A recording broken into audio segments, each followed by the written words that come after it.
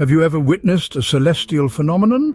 Well, prepare for an interstellar spectacle as a uniquely horned celestial visitor. The comet 12P Pons-Brooks, also known as the Devil Comet, makes its way through the inner solar system. Discovered in 1812, this comet is on a 71-year journey around our Sun, promising a stunning display with its two distinct horns made up of gas and ice. As it embarks on its celestial journey, the comet will be closest to the Sun on April 21, 2024, a point referred to as its perihelion. Not long after, on June 2nd, it will be at its nearest position to Earth. Astronomers are filled with anticipation as they predict that, given clear skies and minimal light pollution, this comet will shine bright enough to be observed without any telescopic aid. So, ready your eyes and mark your calendars. In the coming months, this comet will become a remarkable sight, even for those without high-powered telescopes. Equipped with high-powered telescopes, some have already observed the comet's remarkable display. Over the past 4 months, Comet 12P Pons-Brooks, or as it's more intriguingly known, the Devil Comet, has erupted twice. These eruptions were no ordinary celestial events. They resulted in a significant increase in brightness and the release of a cloud of icy debris, which intriguingly took the form of 2 horns. Retired professor and astronomy enthusiast Elliot Herman has been documenting this cosmic spectacle. Through his telescopes stationed in Utah, he has captured the comet's mesmerizing devil horns.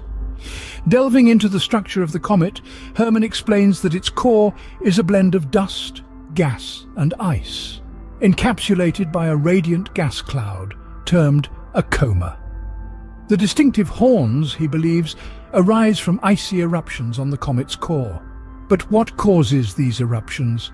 That's a question that has piqued the interest of the astronomical community. The exact mechanism behind this phenomenon remains elusive.